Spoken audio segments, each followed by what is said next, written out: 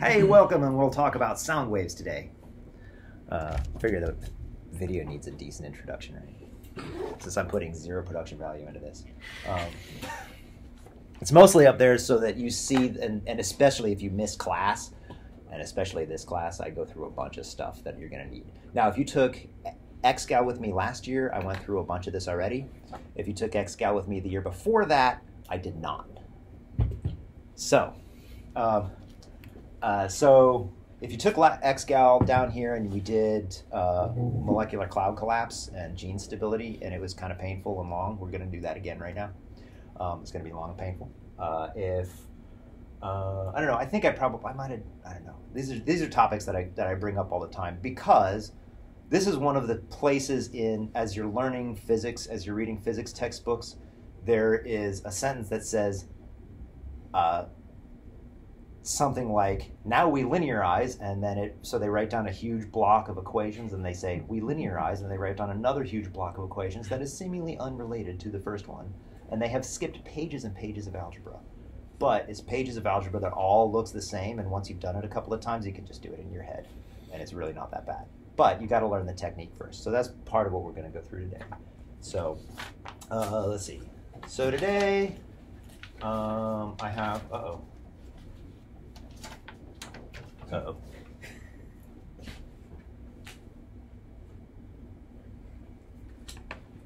Damn it.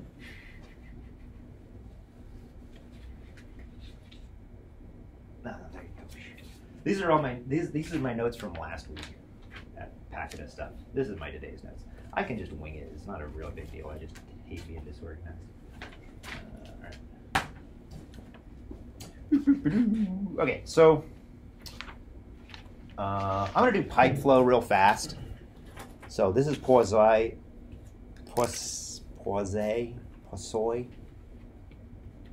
Nobody speaks French. Anyway, this guy's flow.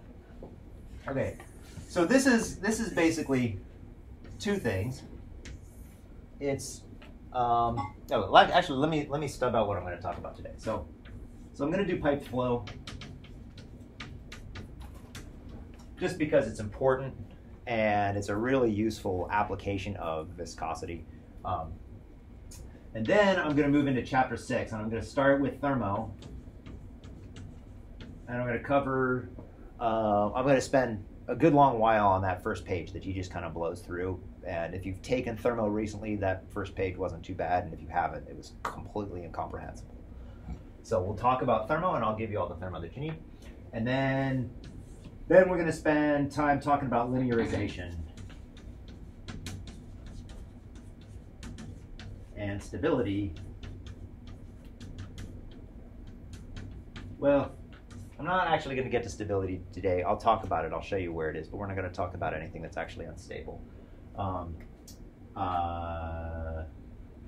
And Fourier analysis.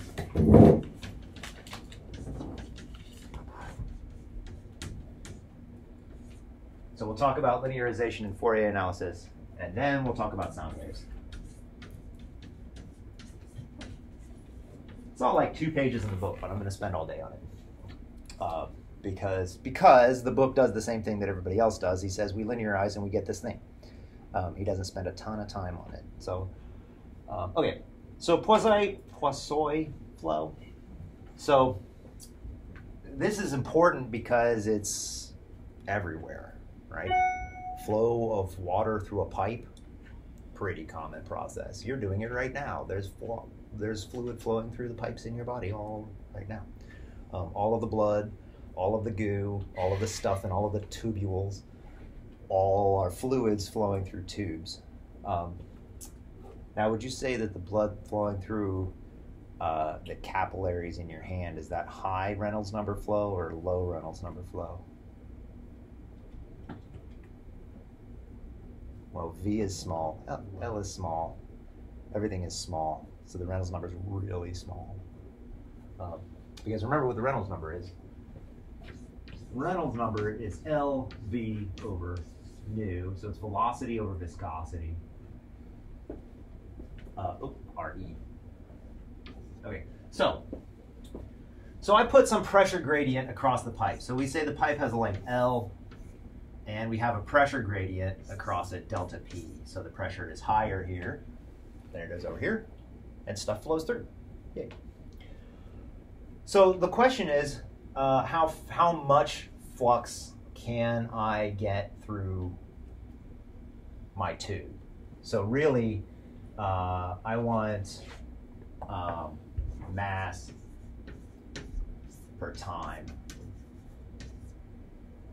right? I want a flux of fluid. So I want to know how much flow can I get through this pipe. One of the important things about this pipe is the flow is laminar. That means it's smooth. That means it's got low Reynolds number. That means it's not turbulent. It's not doing chaotic nonsense. There's a couple assumptions that get broken as soon as we invoke as soon as turbulent processes show up. Namely, that the flow is all in this direction. We're going to assume the flow is all in that direction, and the other directions are not excited. Kind of fascinating. If you start blowing on a pipe really slow, the flow is all in that direction. And if you blow really hard through the pipe, then you'll get flow this direction. Weird. Chaos is a problem. We'll talk more about that in a minute. So so laminar flow, smooth flow, everything is going in that direction. What are the boundary conditions? At the wall, velocity is 0. Velocity is 0. So we've got VZ, we've got VR. We'll have a V theta, but we're going to ignore it. We'll just pretend that V theta is 0 for now. But we've got a radial and a Z velocity. So at the wall, at R equals, oh, we need a name for this. Let's call this A. R equals A. What? VZ equals 0 because of the no slip condition. And VR equals 0 because it's a pipe. You can't go through the wall of the pipe.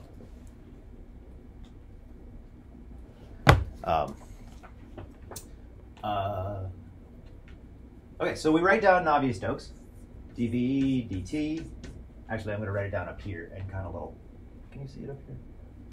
dV, no, that's too small. Right down here. dV dt plus v dot grad v equals -1 over rho grad p.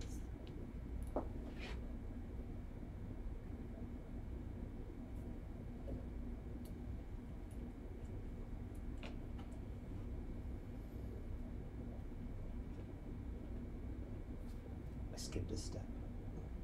I said, I know how to do that. And then I look at it, I'm like, wait, how's that work? Okay, so we're going to assume that we're in steady state. I forgot to write down the assumptions. So we're in steady state, so dV dt is 0. We're just going to throw that bit out, yeah. Why is that the case? Because I'm assuming that I turn on my faucet, water comes out, water just comes out. So we're just assuming that the flow, we're away from turning on or turning off the flow. That's really the important question. Because that's more complicated, because then you got to deal with the sound wave propagating. So we'll just say the water is flowing and it's not changing very much. Then we got this v dot grad b term. And what is that? So this, let's see, we did this. What am I against? Anyway, grad p becomes -1 over rho dp dl, which is just, we're going to call this delta p over l. And then the right-hand side, oh, I'm sorry.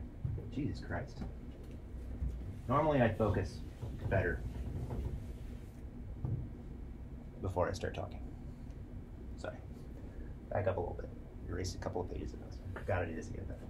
This is the bit that I said, I know how to do this, and I skipped it, but I totally spaced. dV dt plus v dot grad v equals -1 over rho grad p plus nu del squared v. That's the term that I need. That's the term that does stuff. Okay, let's talk for a second. So we're gonna send the time derivative to 0 by saying that we're not really, oh, thank you. We're not doing anything that's changing with time. Flow is flowing through the pipe. This term, let's talk about this term for a second. So we have VZ times dV dZ. This is one of the terms. We also have VR dot d by dr b, and we have v theta dot d by d theta, but we set v theta to 0, so we'll just kill that term. And we're going to assume that the VR term is 0 as well, because it's 0 here, and it can't be like building up in the middle, right? And the gradients along of VZ along Z also have to be 0, otherwise stuff bunches up. Does that make sense? So if VZ is changing along Z, then I'll have a pile up somewhere, or it'll get thinner somewhere. So we'll kill that term too. Does that make sense? Now another way to say this is all the time derivative. So I say I'm in steady state, I get to throw the whole thing out because this is the time derivative. But you can do it component by component too, and the reason I did that is because this term is hairy and talking about the components is useful. But we're going to throw them all out. So the right-hand side goes away. Now what's on the left-hand side? Left-hand side goes away. What's on the right-hand side? We've got grad P. Let's get rid of this rho minus, and we're going to call this mu. Oh, here's the thing that I forgot to talk about. It's minor, but it's one of those things that is useful to have explicitly stated. Nu is viscosity. Mu is kinematic viscosity, and it's just nu over rho, or nu times rho. Mu is like an M. It goes with the momentum. So there's a rho on it. Nu looks like a V. It goes with the velocity. There's not a rho on it. Does that make sense? So mu and nu are related just by the density. And it's really, density is basically constant for most of the things that we do until like 5 minutes from now, density is constant. So del squared V, we're in cylindrical coordinates, so we'll just write this down. This is mu times 1 over r d by dr of r dv z dr. No, dv dr. Equals, let's call this delta p over L. Let's get all of the stuff to the right-hand side so that we can just integrate. So I get d by dr of r times dv dr equals minus r times delta p over L times mu. Then we need to integrate once. So now I'm just going to integrate this thing twice. And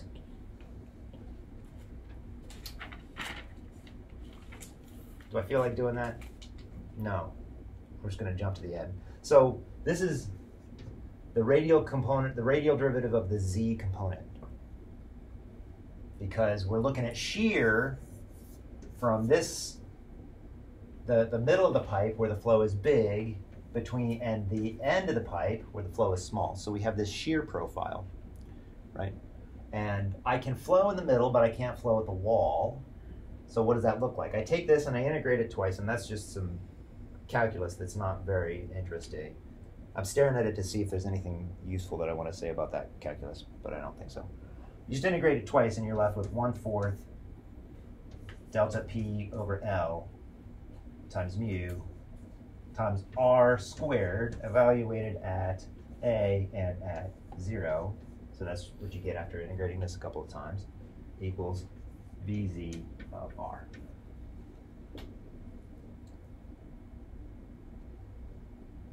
So Vz equals, oops, come on, 1/4 times delta P over mu L.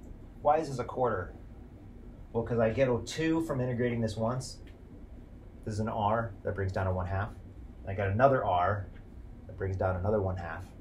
And then I got my 4. So this 4 comes from integrating twice, and I've got an r both times.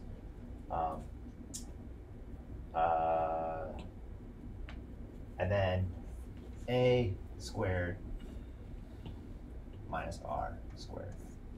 So this is what the profile looks like. It's a parabola.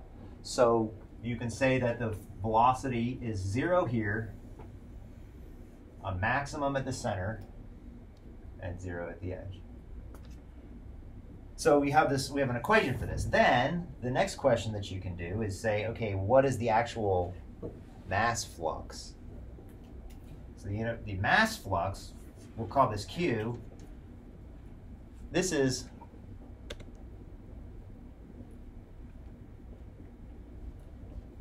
the integral over the area, dA, of rho times V.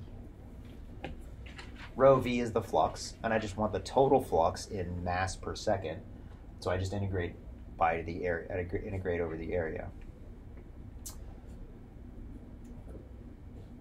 And then I integrate this, and I'm left with pi over 8 times delta P over mu L times A to the 4th.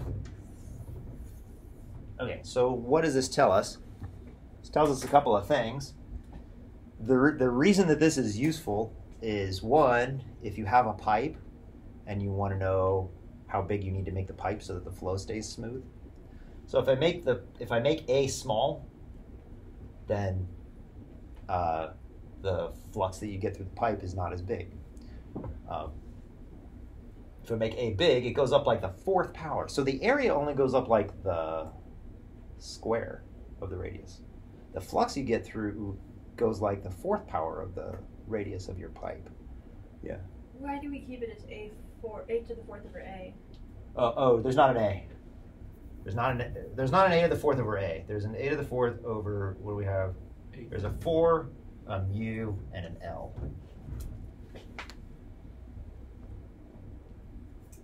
So this is the length of the pipe, and this is the viscosity. I said it was pi over 8.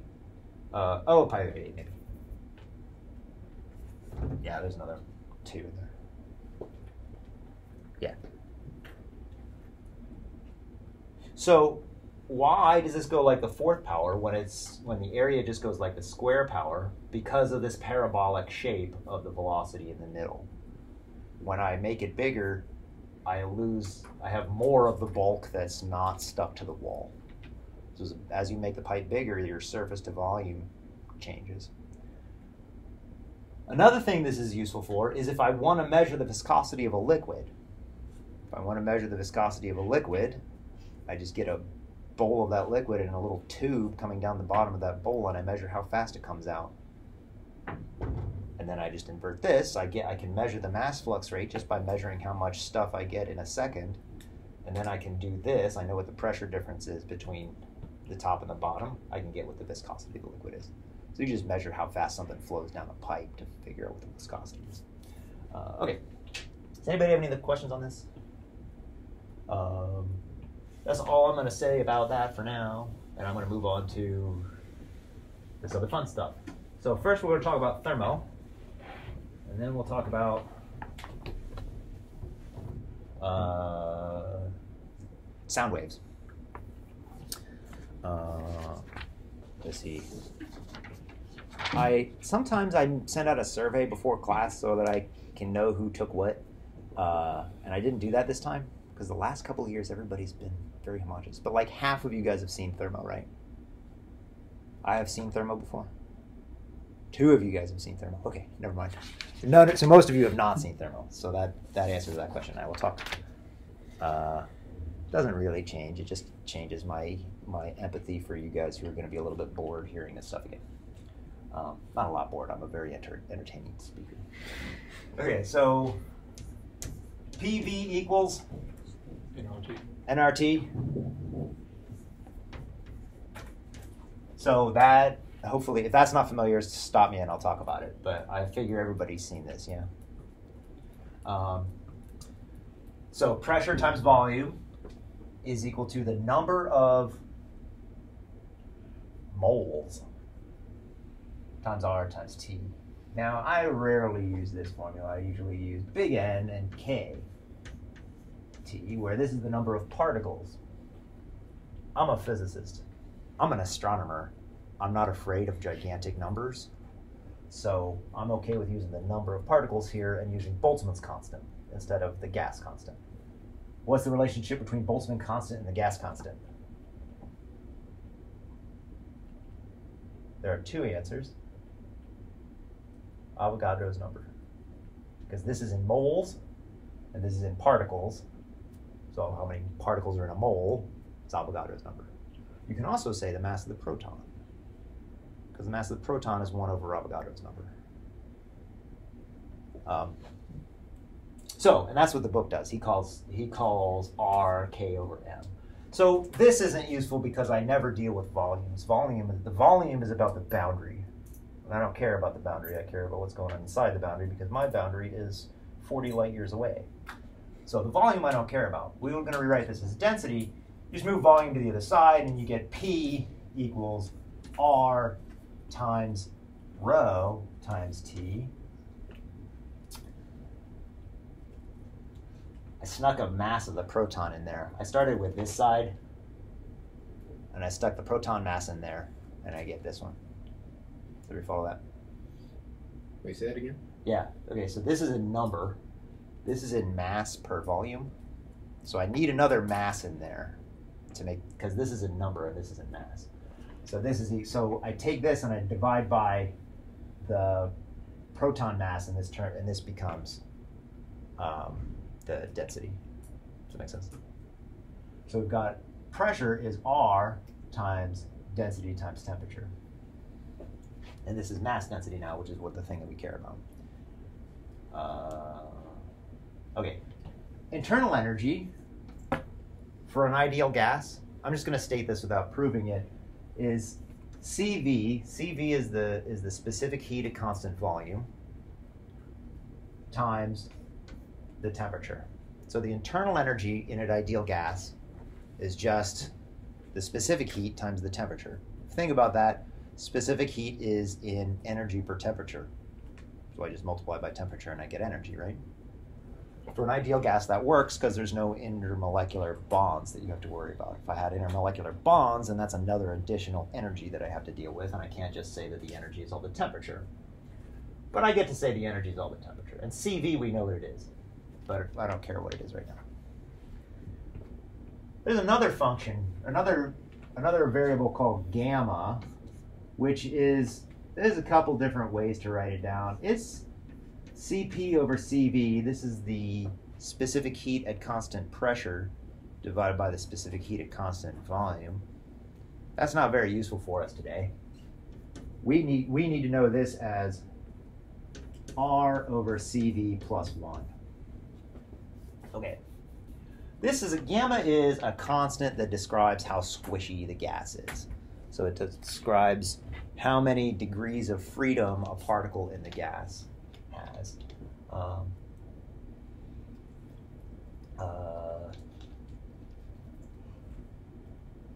Yeah, that's what I say about it. So gamma is, and I'll show you where gamma shows up. Gamma is something useful. So Cv is the specific heat. Gamma is related to the specific heat by R. I'll come back to that in a second. So we start with the first law. The first law says heat flow is energy change from the internal energy. This is the actions of molecules. So what does a molecule think its energy is? And that's both its kinetic energy, but also its sticky energy to the guy next door. So maybe if there's intermolecular forces, that'll be in here. But this is just what the particles feel. This is what the molecules know about. plus the configuration. So this is how are those molecules arranged. This is P times dV. So a little tiny bit of heat flux flowing out of something gives you a little bit of energy change and a little bit of work. So this is energy, and this is work. So now if you remember from hydro, if you took it with anybody other than Paul Cottle, who skips this bit, and I'm going to make fun of him for it because it's a drag that he skips this bit. If you have the pressure volume curve in, and you've got a gas with some certain pressure and volume, if I take it to a, say, lower volume and higher pressure, then I have to do work on the gas. And the work is equal to the area under this curve. Does that make sense? You guys remember doing that your freshman year a little bit? No? I don't remember doing that. I remember finding the area under PDV curves. Kinda. All right. I don't need you to do that. That's just what I want you to know about. So what is this? This is, I have a bottle. Say this side moves. It's got some pressure in it. This pressure is pushing on this wall. If I then move the wall, the pressure times A is a force, and it moves by a distance dx. F delta x is work. I think I'm going to give up on this little shard of chalk. It's too little. We'll use this green one. Okay, so pressure pushes the wall a little bit. It does work. So PDV is just like F dx. So this is just force times displacement. Okay, what are we going to do with this? Now, the way I wrote this is kind of special for thermo. I mean, other things will do things. Other fields of physics will talk about things in this way as well, but thermo is particularly bad for it. So this dq is a infinitesimally small amount of heat. This is an infinitesimally small amount of internal energy. This is an infinitesimally small amount of work. It's not really a differential equation because there's no derivatives. I just said tiny little things. So that's useful. The other useful thing we need to know is that, okay, so first of all, we'll talk about this in a second. The other thing we need to know is TdS equals dq. S is entropy. T is temperature. This is a formula that I don't think that I have really fully gotten my head around with why this is the way it is. I probably need to do that. Maybe I'll see if I can teach thermo so that I can understand this better. The best way to learn a topic is to teach a graduate level course on it, because then you better figure it out really fast. It's not the best way to first learn a topic. Okay, so TdS, this is entropy and this is heat flux. So I can rewrite this equation into this TdS equals dE plus P dV. So what this tells me is that a little bit of change in the internal bits changes the entropy of the object. So heat flux and entropy are related this way. And my first law of thermodynamics I can write now, and I get the TdS equation. Yeah? Can you define what entropy is? Let me think about how deep down that rabbit hole I need to go. I didn't think about that question. So in one way, it's a measure of the disorder in the system.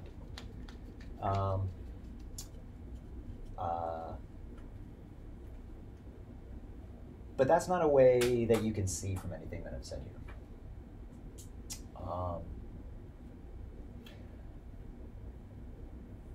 Yeah, but let's go with that for now. So entropy is a measure of the disorder in the system. So if I have a system where all of my things are nicely, neatly laid up, arranged, that's a thing that has a low entropy. If I have something that has a lot more chaos and disorder in it, that's the thing that has higher entropy. Why is that? Because there are more ways to be in that state. So it's kind of a measure of the rareness of the state that you're in, if that makes any sense. So how unique, how special is that state? Lower entropy states are more special because they're harder to get to. Higher entropy states are, in a way, less special. There's more ways to have a higher entropy state. I'm going to come back to that. I'm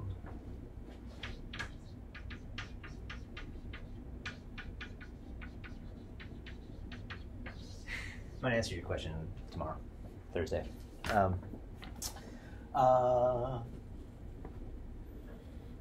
But the thing is, if you come back, you always need to come back to here because entropy inside a thing and the heat flow across its wall are super related.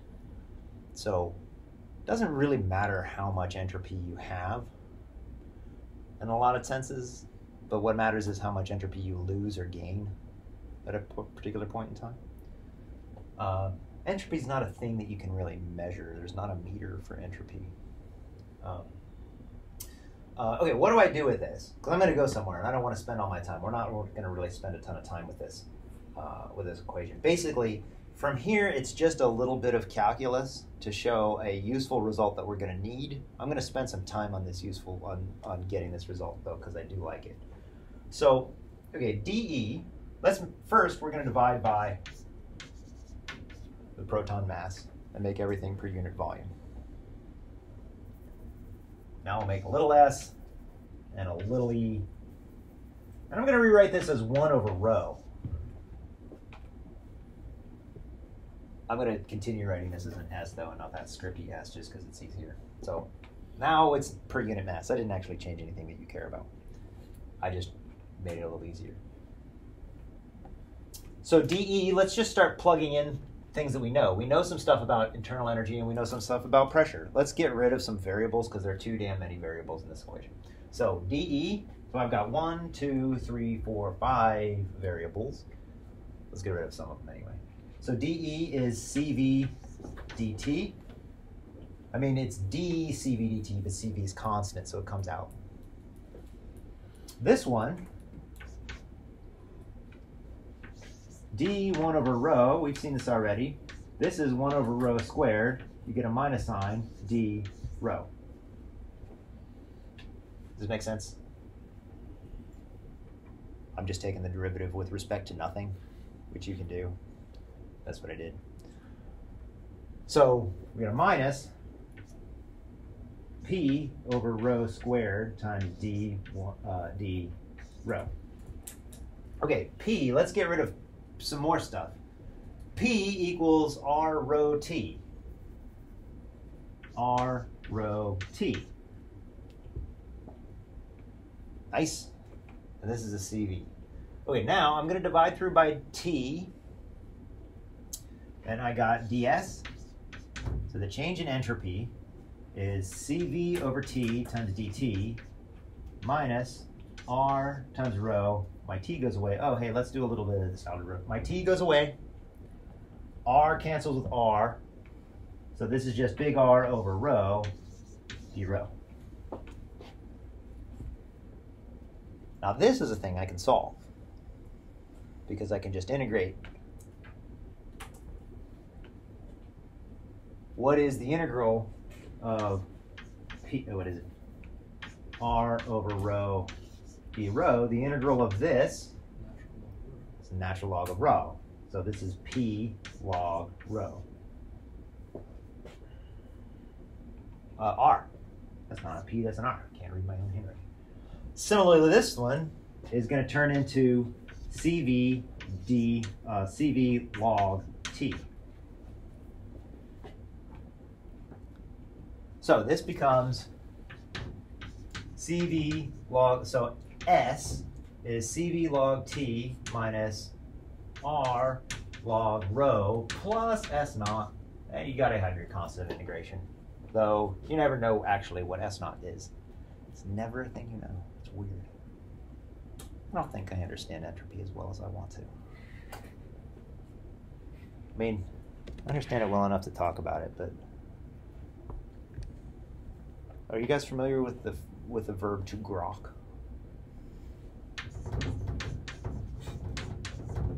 That means to really understand deeply. It was invented in the 60s by a sci-fi writer. But it's a super useful word. I do not grok entropy the way I grok other things. So, S is CV log T minus R log rho. We can make this simpler. Let's put this upstairs, and so we get a log T to the CV minus log rho to the R. I'm just going to think about these two terms for a second. We'll come back and stick it in somewhere else in a second. And I have a fresh board.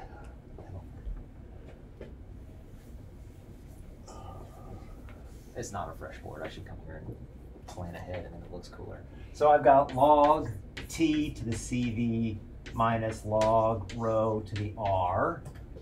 And now this is just a little bit of algebra. It's nothing very interesting in the rest of this, but I'm going to go through it. What do I do how do I get these simpler? Just divide. So you get log T to the CV over rho to the R. Okay. T equals P over R rho. So we'll stick this in here. And I'm going to do this in a little weird way. Log T over rho to the R over CV. Oops. P over R rho to the CV. I did a little bit of algebra, so now I'm raising everything to the CV. And this is R to the CV, or rho to the R over CV. I got a rho here. I'm left with log P over rho to the R over CV plus 1 plus log of R, but I don't care about that. It's just a constant. I'll pack that into the other constant that I don't care about. So this R goes away because it's a log. Logs kill constants. This is a really nice thing about logs. And I got what this is. This is just gamma. So now let's put in the rest of the equation. S equals the log equals, oops, this is all to the CV. So we'll bring the CV down. Is CV times log of P over rho to the gamma plus S naught. I don't care about the S naught. Okay. So entropy is related to heat flux. Think about it that way. It's kind of a record of all the heat flux that something ever experienced, maybe. We'll come back to entropy, but entropy is equal to the log of P over rho. So then I know that if ds dt equals 0, then I can take the derivative of this. Derivative of this with respect to t is just this crap over 1 times the derivative of this. So this, if the derivative of this is 0, then the derivative of this inside stuff is also 0. The outside stuff is 0 too, but the inside stuff is 0. So I can say that this implies that P over rho to the gamma equals constant. This is the important bit that we'll need. I'm going to circle this till it gets funny. This is very important. Okay, so in an adiabatic process, P over rho to the gamma is a constant. We just saw how to do it. You start with the TdS equation. So this is just the first law of thermodynamics. I'm not going to make you do any of this stuff, but I want you to see it. So this is important. Okay, what is an adiabatic process? An adiabatic process is one in which the entropy doesn't change. So we're going to talk about adiabatic processes a lot. So when I have, say I've got a sack of gas, and it's made out of, say this is a bottle of gas that's made out of thin aluminum, and I'm going to squish it slowly. As I compress the gas, what does it do? Push back. Pushes back. That's a good answer. What else does gas do when you compress it? Heat up. It heats up. So when you squish a gas, it gets hotter and it gets denser. But if I do it slowly and the heat can all leak out, then I'm at the same temperature the whole time, and I can have an isothermal process. If my bottle is made out of thick concrete and I smash it really fast, then the heat can't escape, and then I have an adiabatic process. So adiabatic means a couple of things. Literally and most accurately, it means no entropy change.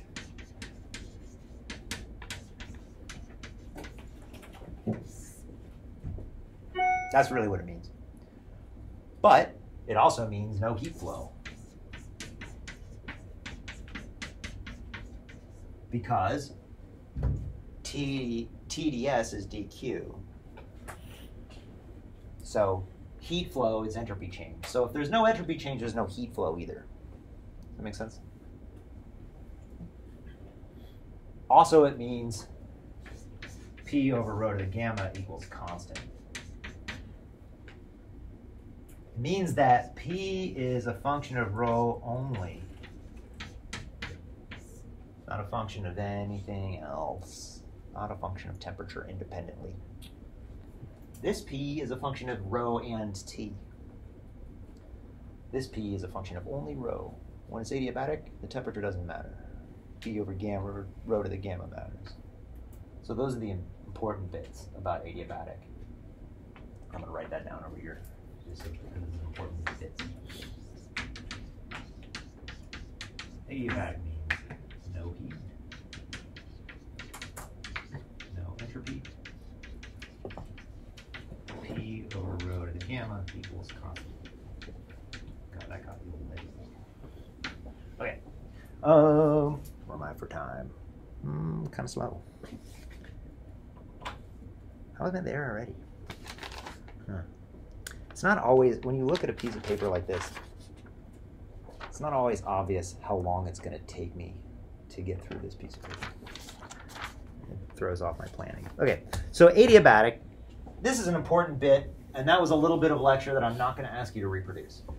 You will be able to reproduce that by the time you're done and you've taken thermo, but this isn't a thermo class, I just need the results. Okay, so what are we going to do today? Next, we're going to talk about linearization of stuff. So I'm going to talk kind of in general. The book just says, here's thermo, here's linearized sound waves. He doesn't really talk about, he kind of skips over what he means by linearization and stuff. So I've got a function f of some quantity q. I don't know what q is. Maybe it's density. Maybe it's the number of cats that I have visited that day. I don't know. Q could be all kinds of stuff. And it is equal to q dot. There are more generic, more useful equations. This is just kind of a random ass equation that I can just write down. So I have some weird function of q, and it is equal to its time derivative. This kind of thing shows up a lot. So there's other ways to do it. I'm using this particular equation as an example for the process. So I'm going to go through a process of linearizing this equation and making it simpler and turning it into an oscillator, because that's what we do. So one of the things that I also know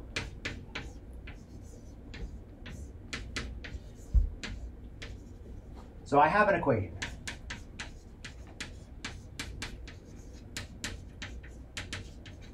I have an equation. That's the first step. The second step is I have one solution.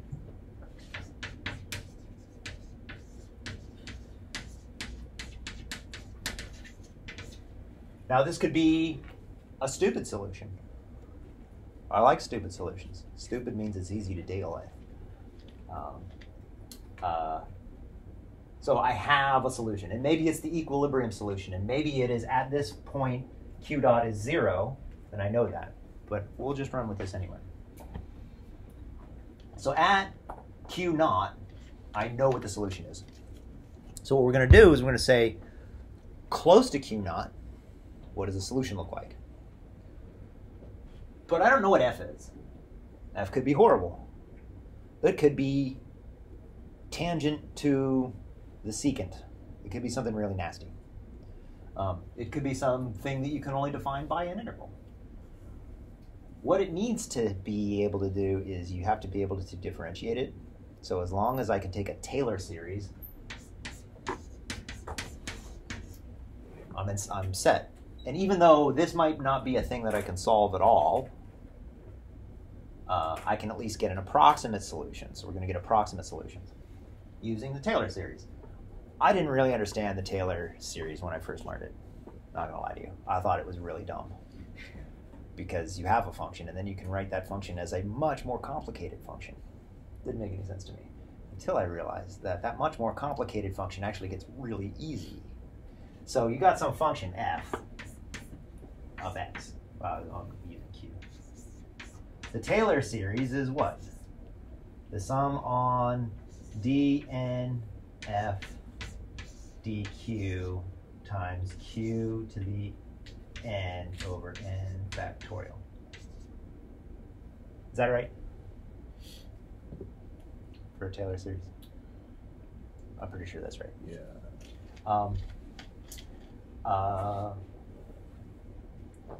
This is horrible, but 1 plus q is not horrible, because what this does is it turns things into lines. F around q naught is f at q naught. Let's rewrite this. So when I do a Taylor series, f at q naught plus q1, where q1 is small. So sometimes when you see this linearization, people will use delta q. I'm going to use q naught and q1 for the symmetry of it. But q1 is small.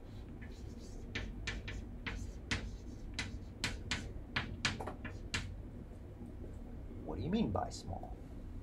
We'll leave it at small for now. So f of q naught plus q1 is equal to f of q naught plus q1 times df dq at q naught. This is a number, not a function. Might be a horrible number to get, but it's a number that I can get. And q1 is just the thing that I care about. So on the left-hand side, this is something horrible. On the right-hand side, this is just a line. This is just mx plus b. mx plus b. So we're just going to make everything look like that with my generic equation. So how do I use that to make this equation look like something useful? So the first thing I'm going to do is take a Taylor series of the left-hand side around q1, or around q naught. So we're going to start with this. We're going to expand it around q naught. So that's what the Taylor says. Let's erase that. I don't care about that for a second. So f of q naught plus q1 equals q naught dot plus q1 dot. I haven't done anything interesting here. I've just written down this, replacing q with q naught plus q1. So this is a value that's close to a value that I do care about. So if I Taylor series this, then I'm left with f at q naught plus q1 times df dq evaluated at q naught equals q naught dot plus q1 dot. That make sense? So I just Taylor series this guy. Excuse me. Then I have the fact that this is true. So this guy cancels this guy. And I'm left with q1, this is a variable that I'm interested in, times f prime of q naught. This is a number that I can sort out however I sort that out, equals q1 dot. This is an equation that everybody here can solve now. Do you see that? Because I've got, let me rewrite it, ax equals x dot. What is x? I'm going to let you guys ruminate on this one for a while. It's a thing that it's equal to its own derivative. What's equal to its own derivative? E to the a times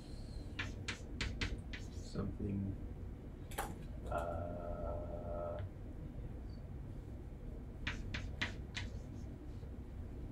When I differentiate it, I bring down a 1 over a, so that goes to the other side. Does that make sense? Oh.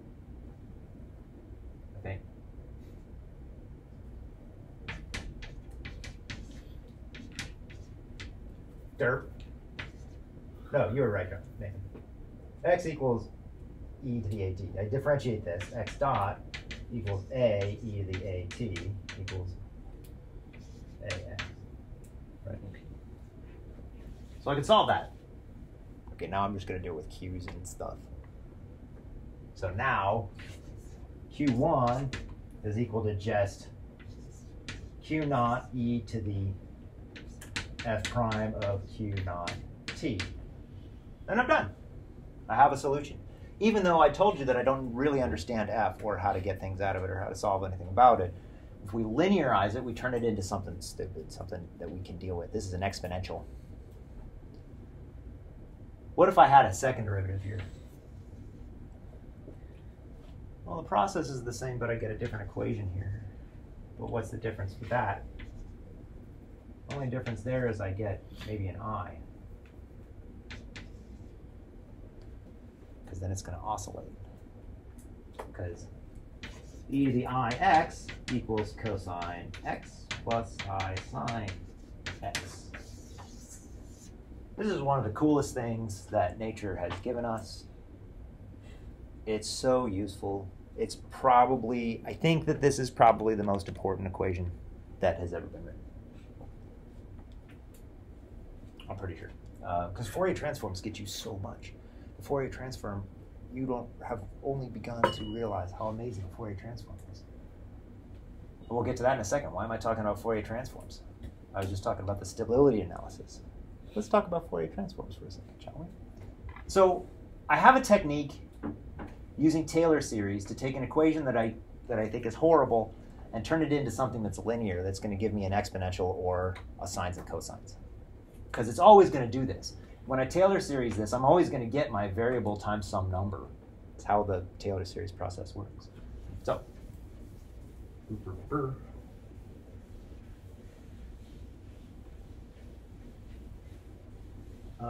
okay, so linearization.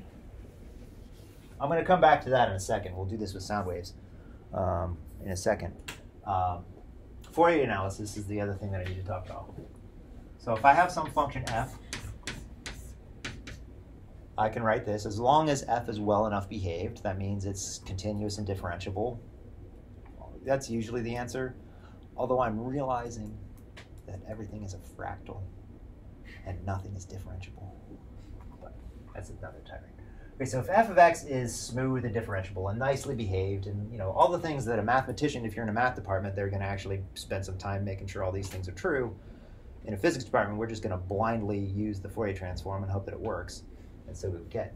So what this says is that the Fourier transform is equal to a1 times sine of x plus a2 times sine of 2x plus a3 sine of 3x, blah, blah, blah. And then you've got to do the same with cosines to be really general. So this is discrete. I'm never going to use the discrete version. I just write this down to get at what I'm going to write down. The thing that I'm going to use is ugly. No, it isn't. It's beautiful. But it's complicated and you have to understand it. This makes sense, right? This is, I take some random ass function, I'm going to write it down as this collection of sines and cosines. Another way to do that, which you may or may not have seen it this way, but I'm going to show it to you this way. This is equal to the integral. This is discrete. We're going to use whatever wave number I want of, okay, sines and cosines, that's e to the I kx. There's a minus sign there. That doesn't really matter. Sometimes there's a 2 pi here. I don't like the 2 pi, but a lot of times people do like the 2 pi.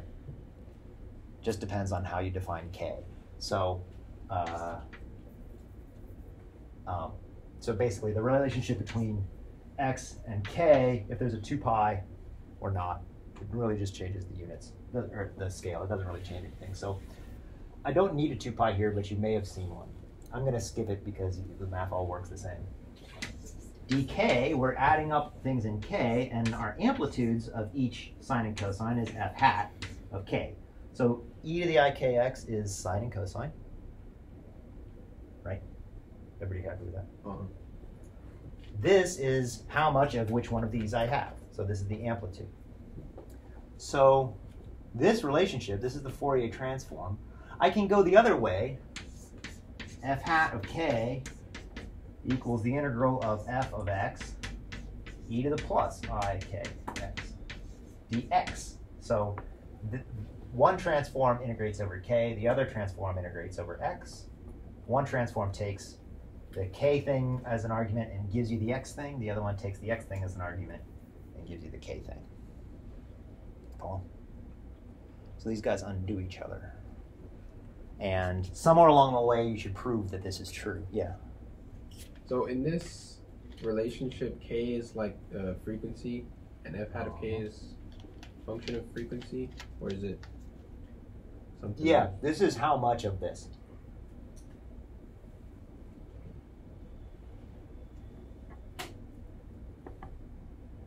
It's how much you have. It's the amplitude at each wave vector, or at each wave number. So it's also another way to represent this guy. So these two things are actually equivalent representations of the same object. But one is in Fourier space and the other one's in real space.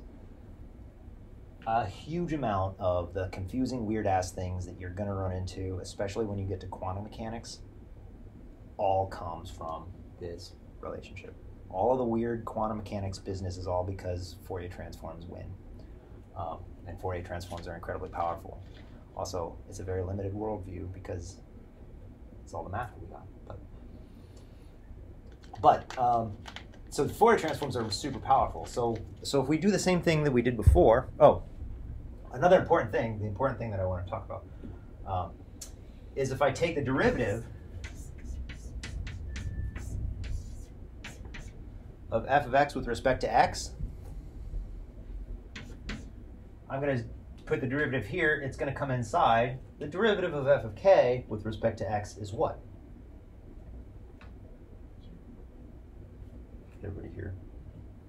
0. So this doesn't depend on k, or of x. It only depends on k.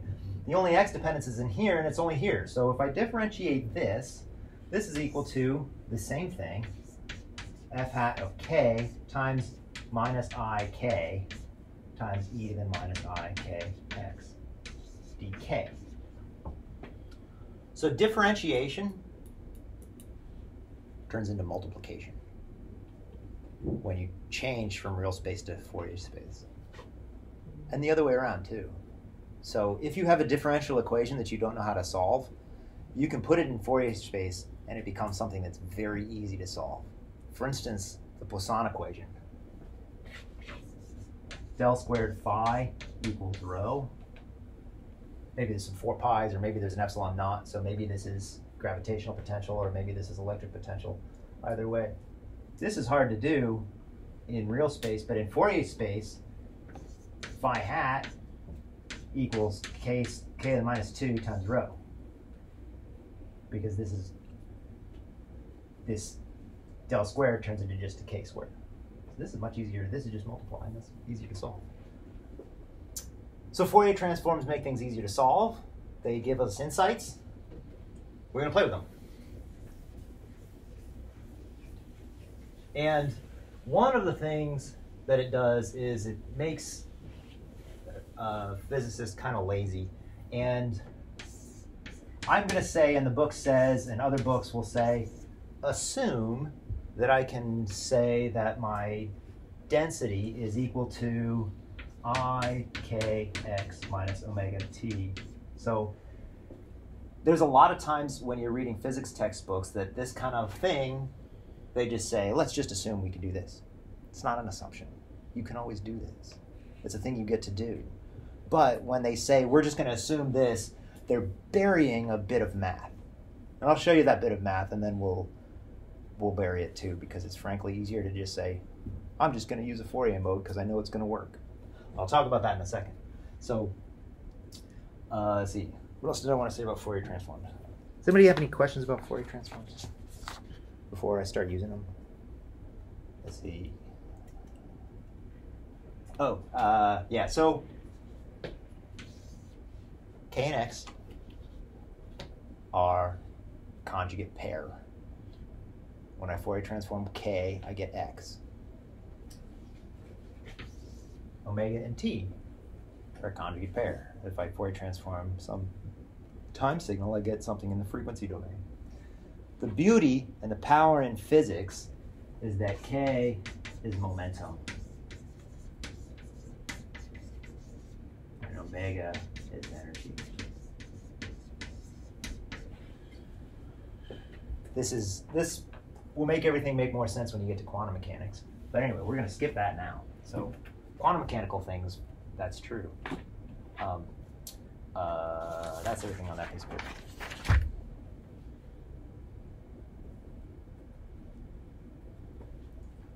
Oop, I got 10 minutes left. I gotta do it quick. I was gonna do sound waves today. I didn't get there. Let's start sound waves. So, okay, so we're gonna use these tools. The first thing we're gonna do is the next thing we're gonna do is we're gonna get sound waves. So we start with Euler, d by dt of rho plus div rho v equals 0, and continuity, d by dt of v plus v dot grad v equals -1 over rho grad p, and we'll ignore viscosity for now. And I said those backwards. If anybody was paying attention, that was not on purpose. I just realized after I started calling this one continuity that it was totally wrong. This is continuity and this is Euler. Okay, what we're going to do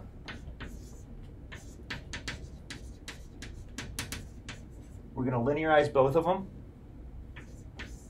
We're going to cross differentiate and combine to get one equation. Then we're going to do some Fourier analysis.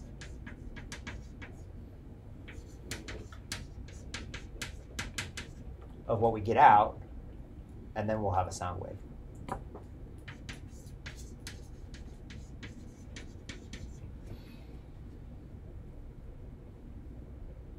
All right, so let's start with continuity. So we're going to say that rho naught, our background density that we know have a solution for, is rho naught, and it's constant. P naught is constant in space. V naught is 0. So this is a bottle of gas that's just sitting there, not doing anything, totally homogeneous. That's a boring solution. I put these in here and I get 0 equals 0. It's not very interesting. But we can linearize around a boring solution and ask what the solution is for rho naught plus rho 1, where rho 1 is small. So we'll just take rho naught plus rho 1 and v naught, let's just call it v1. I'm going to skip that step. And p naught plus p1, we'll drop them into these two equations. We're going to throw out all the small things, and then we're going to drop in some Fourier modes. All of this math that I'm spending most of today's lecture on is actually like 2 lines in every textbook that you ever read when they do this. Like linearize and Fourier, and then you have this other stuff. So this becomes routine once you've done it a couple of times. So okay, into here. D by dt of rho naught plus rho 1 plus div rho naught plus rho 1 times v1. We'll say that v naught is 0 already. Okay, that equals 0. Let's simplify and collect some terms. So I've got d by dt of rho naught plus, let's expand this. This is rho naught v1 plus rho 1 v1 plus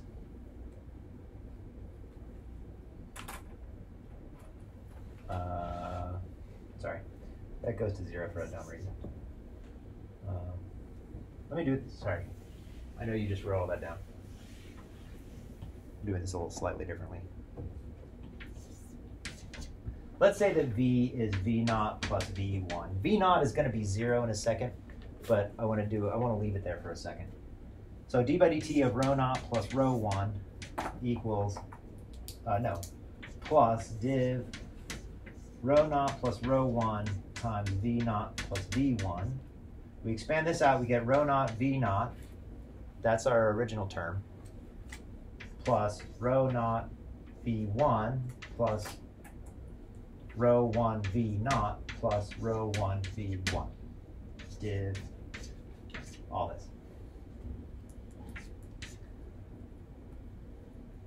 So this term, this term, and this term, oh man, those are almost the same color. These two guys are my background solution, so I know that they add up and make 0. Away you go. So I'm left with dt of rho 1, okay, that's what I like. Rho naught times v1 plus div rho naught v1 plus rho 1 v naught. V naught is 0, so that goes away. And rho 1 v run is small, so I'm going to throw it out. So, so I want this one. That guy is 0. This one is too small. Throw it out. How do I know it's too small? Because it has 2 1s.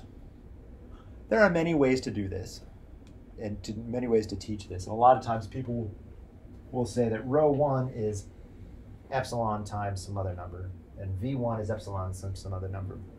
So this is epsilon squared, so if epsilon is 10 to the minus 3, epsilon squared is 10 to the minus 6, I can usually ignore that.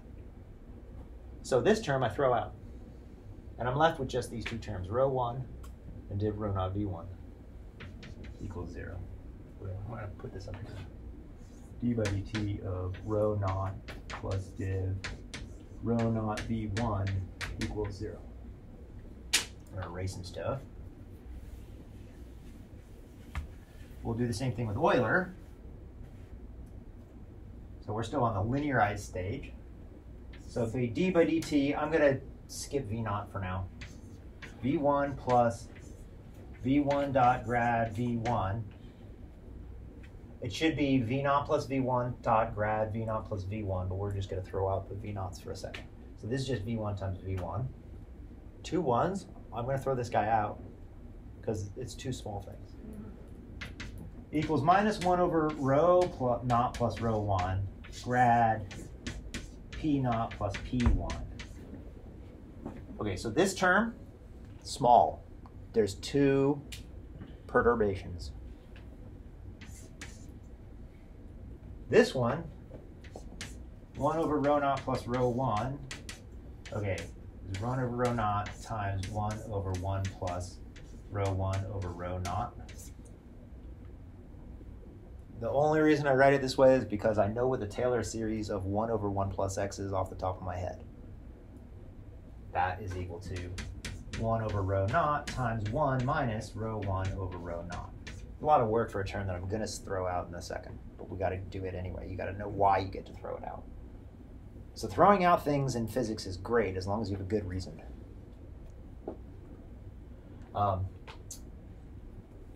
So that's this term. That hits this term, which is p naught plus p1. Well, grad p naught is 0 because it's constant.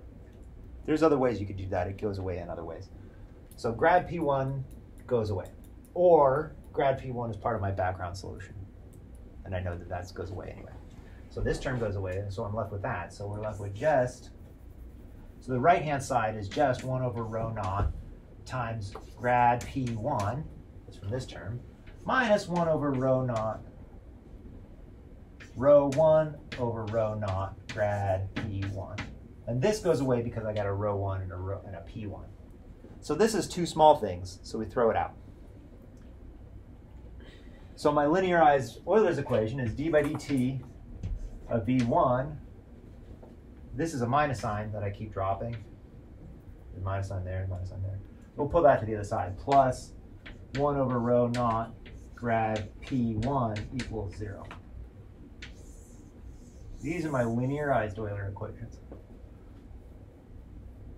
How can I tell? I mean, they look basically like the regular equations, right? But they're linearized because I only ever have one interesting variable at a time in any one of these terms. The other ones are not interesting variables. Rho naught is not an interesting variable. It's just a number that I started with. P1 is the interesting variable. That's what I care about. So, how am I for time? Okay. I actually ought to stop, but I'm going to finish it for completeness because it's only going to take me a second. Okay, so now I have these two equations. I want one equation. Let's get rid of velocity. Oh, crap, I still got this p. Let's get rid of that. 1 over rho naught grad p1. Okay, here's the physics.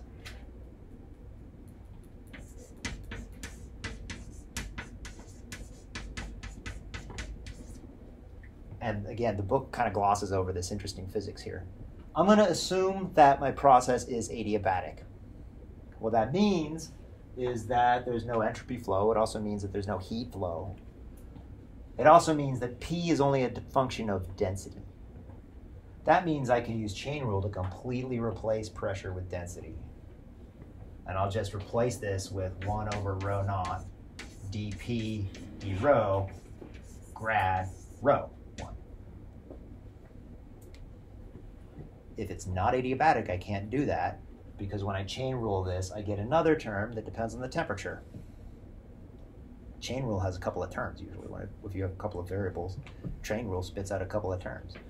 Because it's adiabatic, pressure and density depend on only each other. You don't care about anything else. So I can say this. I'm going to call this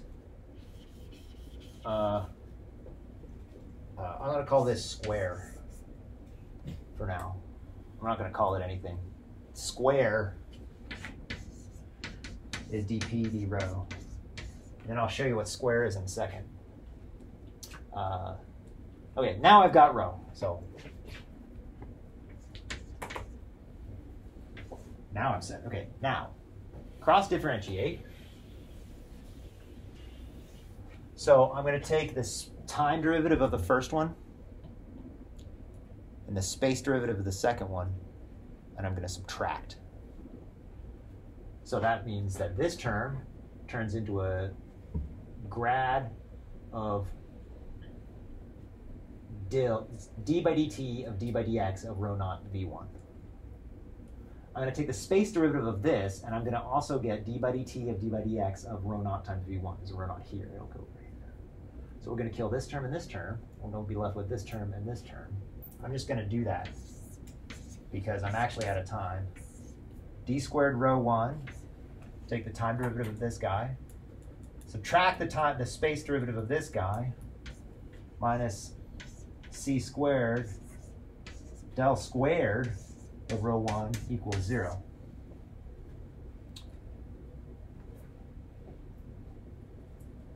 Now this is a wave equation. Now we take all the I'll do this again on Thursday slower. Now we take our Fourier transform. Now we assume that rho 1 is equal to rho naught e to the I k x minus omega t. Now we have two-dimensional Fourier transform, very similar to a one-dimensional transform. We just have two variables. Now, one way to say it is I'm just going to say as an ansatz that this is what I'm doing. That's not true. What I'm doing is a bunch of math, and I get to do this because this is the right thing to do. It's not anything that I'm making up. There's lots of math behind this that I'll show you in a second, or I'll show you on Thursday.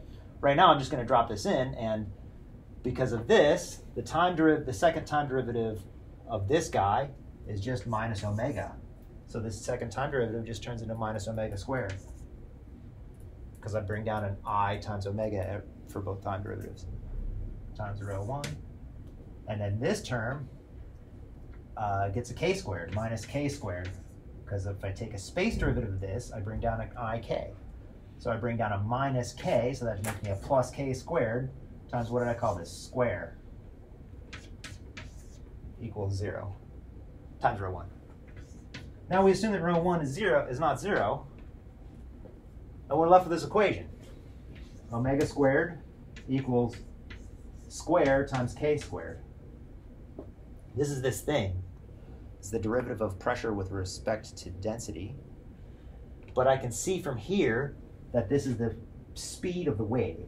Omega over k is a velocity. And I'll talk about wave and group speed next time. But omega over k is the speed of the wave. And this is what I called square a second ago. It is equal to d p over d rho. Square root of that because